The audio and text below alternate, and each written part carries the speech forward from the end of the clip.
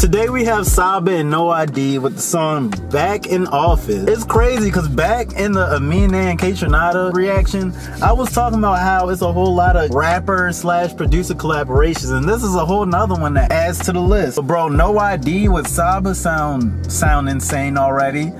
I really don't have much to say. I know both of them has amazing work. We about to just get straight to it, man. I don't got much to say. So let's go. Young Sebastian back in office. Slipped out of the back in a flying saucer. Cristela, where we at? Declining offers. I hear niggas rapping can make salsa. Tomato, tomato, it's all sauceless. Yeah. This feel like Drano to y'all faucets. Feel like Drano to y'all faucets? Cause you know the Drano is when your faucet is clogged up or your drain is clogged up and shit. In context, what is that supposed to mean? I'm the Drano to y'all faucets. He clearing y'all up, I guess. Superhero, this my Negro solstice flow. They hear my shit and then adopt it like a foster home. My granny working hard, the main person I call upon. Gold chain hang from my collarbone. Yeah. I was the same guy in her college dorm. And I ain't never had a college dorm. Body like a bottle with a skin tone terracotta. I was the same guy in her college dorm, and I ain't never have a college dorm. I mean, you know what time he was on, bro. When you're not living in a college dorm and you inside of a college dorm, you already know what time it is, bro. Simple. Body like a bottle with a skin tone terracotta. I'm from Chicago, we invented monsters. Yeah. Some call me Saba, others call me Saba. As long as it's love, it's not a problem. Hot potato oil, I can fry the game of boil. They like, fuck is y'all cooking crack? Got niggas asking, is it jazz or is it rap? Yeah. I'm a bit imaginative, I'm where the ribbon at. In the sky, I can write like Jack. I'm a bit imaginative. I'm where the ribbon at. I'm a bit imaginative. I'm where the ribbon at. Yeah. In the sky, I can write like Jack Kerouac. I can say anything. Hold on, let me search that up. Jack Kerouac.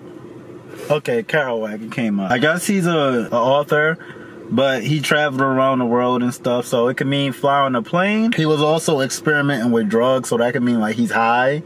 I'm not sure which one.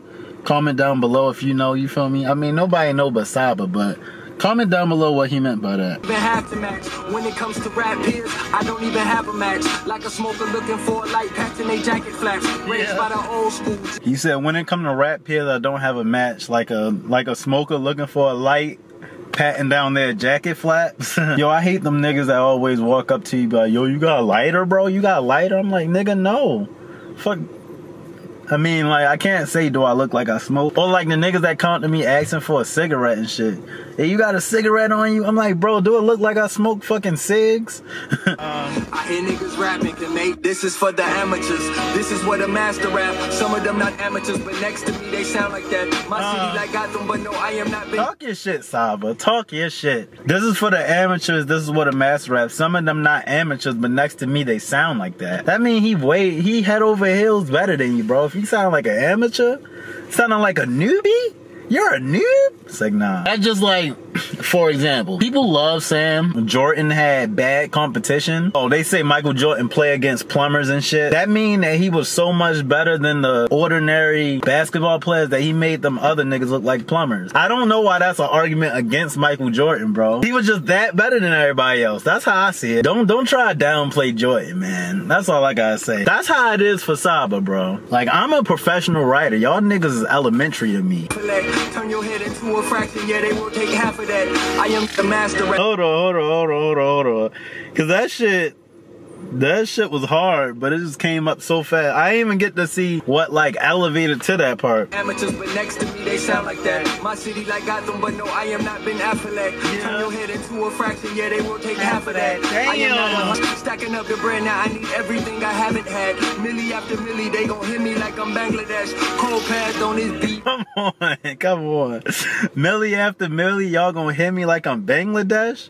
Come on, Bangladesh. Y'all already know. A Milli, the classic rap song by Lil Wayne, produced by Bangladesh. A Milli. Oh yeah, Milli after Milli, because the beat literally is him just saying a Milli repeatedly. I ain't even catch on to that. I just heard Milli in Bangladesh. Milli after milli, they gon' hit me like I'm Bangladesh. Yeah. Cold pads on this beat back in 2009. I was but a young lad, waiting to have my time. Knew that one 2009 Cole up here, it makes sense. And it also makes sense because this beat does seem a little outdated. It's still a solid beat. I feel like No I.D could have produced a lot of better beats, like the ones on 444, like that whole album. The whole song's got better production than this in my opinion, but this is just one song, you feel me? Who knows what else they got in the vault? They probably, I know they got some heat in the vault. I was but a young lad, waiting to have my time. Knew that one day my story be celebrated. I guess I'm still waiting, so fuck it, I'ma take it. Yeah. Love myself enough, I can dodge through the stunts. Acting like a ruler, but could never measure up. Yeah. Signs should say keep out the dogs on the hunt. Label try reach out, that's every other month. Yeah. Young Sebastian back in office. Slipped out of the back in a flying saucer. I hear niggas rap, tell them take caution. Come on.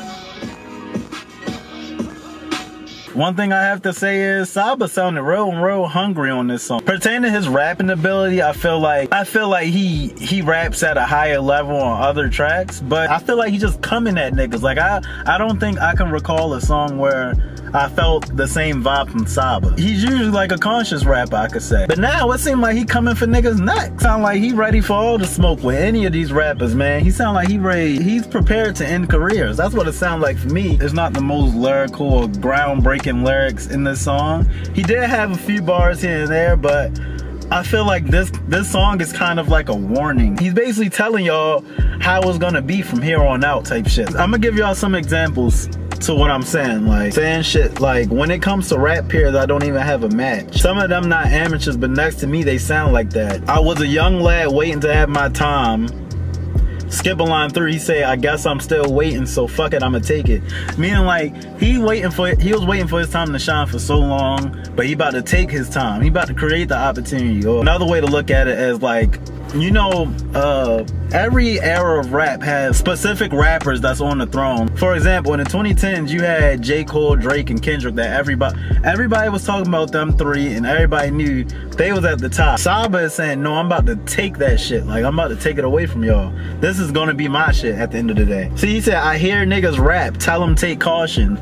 Like, this is just a warning, bro. I don't even gotta kill y'all with the most quadruple entendres and shit like that. That may come later on. He's just giving y'all a warning for right now that I'm not about to play no games. So with that being said, I'm excited to see what Saba's gonna do with this next body of work that he's gonna create. This is a track that's on the album. So yeah, that's another collab album with a rapper / producer duo. If No I.D hopped in the same bag that he was in on 444, this is an instant classic, bro. I promise you that. It's like no space for going wrong. Why do I feel like I say that every time it's a rapper producer duo? Pertaining his discography so far, he's moving in a great direction. He already has one of the best rap albums of the past years with Care For Me. That's like a 10 out of 10 in my eyes. Like that shit was perfect. Production, rapping, it really couldn't get any better. I remember me and Express did a video. We did an album awards video to Care For Me. When it was time for us to tell them what we would do to change, we couldn't even think of anything.